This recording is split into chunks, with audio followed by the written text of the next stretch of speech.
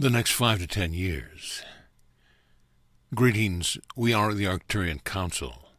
We are pleased to connect with all of you. It is the perfect time for all of you to consider how you would like to be moving forward in this next phase of your evolution. You are getting to decide how you move forward in spite of what you might be told from others who make it seem as though the next 5 to 10 years are set in stone for all of you, and nothing could be farther from the truth. You are the pioneers here. You are the creators and co-creators, and it is your time to be the deciders, the ones who actualize your own evolution. You can, of course, just wait and see what happens.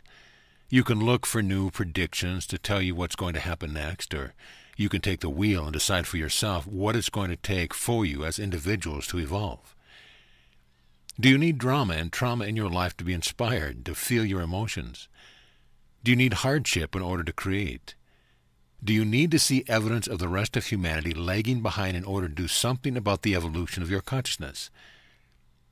When we talk about the evolution of your consciousness, we want you to know that it is something that happens automatically, but it is also something that you can facilitate. You can put your foot on the gas pedal and bring yourselves to a heightened sense of awareness. You can choose to love more, to meditate more, to connect more with nature and Mother Earth. You can reach out to other aspects of yourself. You can reach out to higher dimensional beings. You can be an active participant in the evolution of your consciousness, and you can steer the rest of humanity in that direction as well. You don't have to sit around and wait for something to happen. You don't even have to wait for some grand, inspired idea. Just stop what you're doing from time to time and check in how you are feeling, how you're vibrating. Do some conscious breathing. Meditate if you have to, but just be sure you are taking care of the evolution of your own consciousness. Bringing the human race together. We have discovered that the greatest strength that humanity has is your ability to listen to one another and understand where the other is coming from.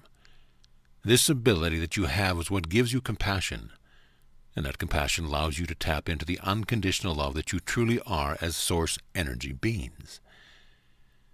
The opposite of what we are talking about here is also present on planet Earth. You have plenty of people who are unwilling to see or even attempt to see another's perspective. We find this to be what polarizes you on many issues. There are probably a few issues for those of you who are listening where you find it next to impossible to understand where someone else is coming from, someone who disagrees with your perspective. If you can admit that, you can start to move in the direction that will bring you together as a human collective. If you can find the desire within you to allow others who disagree with you to have their perspective, then that is another positive step forward for humanity. You might think that we are talking about here is not significant. You might think that some cosmic event is going to have a bigger impact than what we are talking about here. But think about how strong you would be if you could come together as one human race. Think about what message that would send to your extraterrestrial friends, and think about a planet where there was peace, harmony, and collaboration, rather than a 24-hour news cycle where most of these hours are filled with talking heads, screaming their perspective at one another. We suggest that you turn away from anything that is a polarizing program, and that you seek instead to understand your next-door neighbor, your co-worker, or even someone in your own family who has a different perspective than yours. You will bring the collective together one step at a time. Humanity's timeline.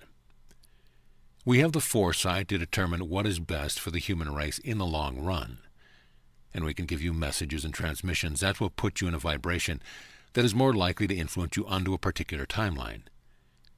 You still have the free will to decide for yourself what you are going to do, how you're going to vibrate, and which timeline you will ultimately choose. We love you and want what is best for you, and so we look at all the variables in determining what is best for you to know and what energies are best for you to have access to. Now you can do the same for yourself, and this is what we want to encourage you to do. It is more challenging for you because most of you only access the past and the present, but that is enough. It is enough to be present and to feel for the vibration of the timeline that you're on. You can determine for yourself whether that timeline suits you or not, What becomes more challenging for you is when you attempt to take the temperature of humanity and determine the vibration that the rest of the collective is offering. It can be very challenging for some of you to believe that humanity is headed in a positive direction at all. But that is usually due to the fact that you are tuning in to what the media is emphasizing. If you want to truly take the temperature of humanity and access the truth of the collective vibration, you need to connect to Mother Earth and feel for the vibration that she is giving off. You can also look at the people around you and notice how they are evolving. You can tell by how a person's energy feels whether he or she is moving in a positive direction. And although it may be hard at times to notice, we know that you can feel for the progress in the beings that you connect with on a regular basis. We know that you can, with a little effort, feel for the motion forward that humanity is making.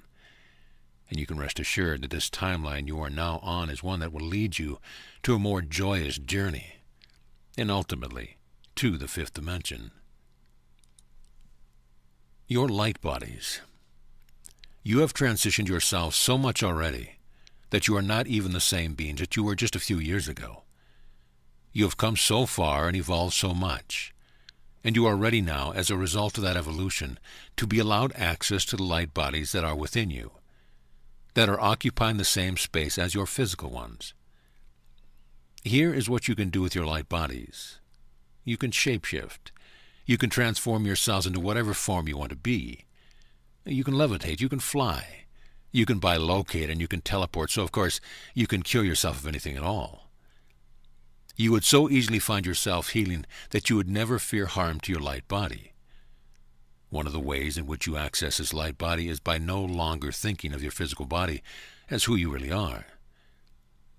When you stop identifying yourself by your physical body, when you stop seeing it as who you are, you become less attached.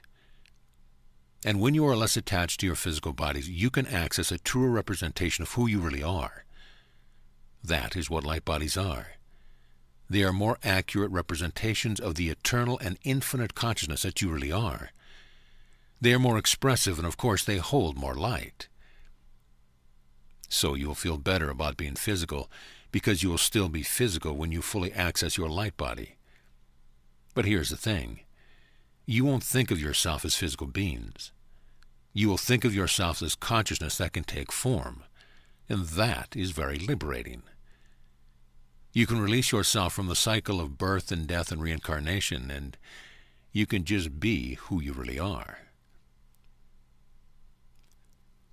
The destiny of humanity. It is the destiny of humanity to ascend, and you all have chosen to be part of that journey. This is a time of much deliberation because there are so many beings in this universe who want to help humanity. Now, in the same way that when you are teaching a child to tie his or her shoes, it's better that the child does the majority of the tying. In your case, it is better that you do all the majority of the heavy lifting. Now, what we mean by that is your pathway to ascension involves facing a lot of heaviness. It is why you are seeing so much negativity in many different forms on the planet right now. You cannot just have beings landing their ships and making everything better for you, removing those in power who are not of the light. You need instead to face all that is in front of you and take the emotional hits that you are taking. Some of you are doing this in your personal lives, with family members, spouses, children, people who are challenging you in all of the many ways that they can. Others are more globally focused and taking the hits from seeing the bombing and the shooting, the hate speech and the divisiveness of your polarized society. Here's how we decided to support you. We are going to continue to transmit unconditional love to the human race in order to activate more of it within you.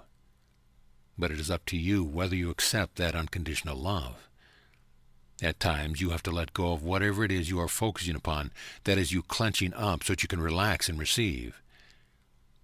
And when you are open enough to do so, you will feel the love and light that is coming to you from the high realms, and you will be able to look upon your fellow humans through the eyes of love. We are the Arcturian Counsil, and we have enjoyed connecting with you.